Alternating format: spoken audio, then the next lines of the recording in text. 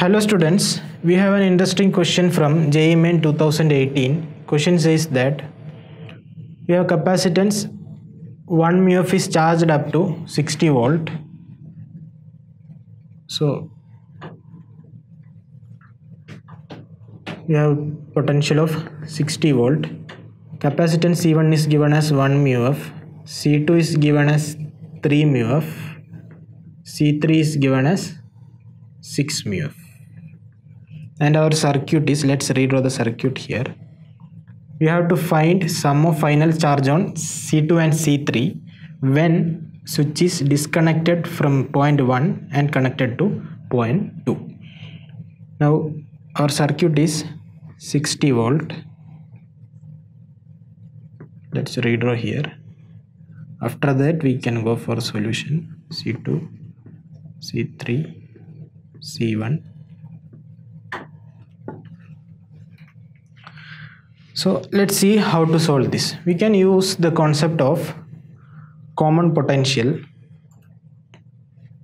So at case 1, switch is at point 1. So our capacitance C1 is charged to a charge C1 into V, where C1 is 1 microfarad and voltage is 60 volt. So it will be 60 microcoulomb. Now we are connecting switch to point 2. We have to find out the common potential for this circuit, second circuit. We know that total charge is 60 microcoulomb, which will be total capacitance into common potential. Say common potential as V, and total capacitance is C1 is in parallel with combination of C2 and C3. So C1 plus combination of C2 and C3. C2 and C3 in series will give C3, C2 by C3 plus C2. We know C1 is 1 plus C3, C2 by C2 plus C3 is 6 into 3, 18. 18 by 6 plus 3, 9 is 2. So common potential V equal to 60 by 3. This is microfarad.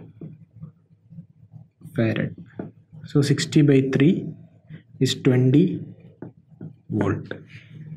This is the common potential. We have to find the total sum of charge on C2 and C3, which will be equal to C2 C3 by C2 plus C3 into V.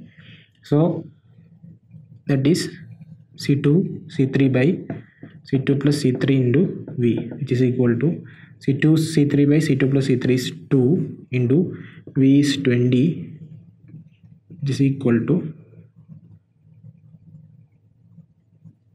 Q on 2 and 3 is 40 microcoulomb. So net charge on capacitance 2 and 3 is 40 microcoulomb. So let's check the answer. 40 microcoulomb is first option. So right answer is A. To know more about this concept, that is common potential, you can go through the videos here and you can go through the books.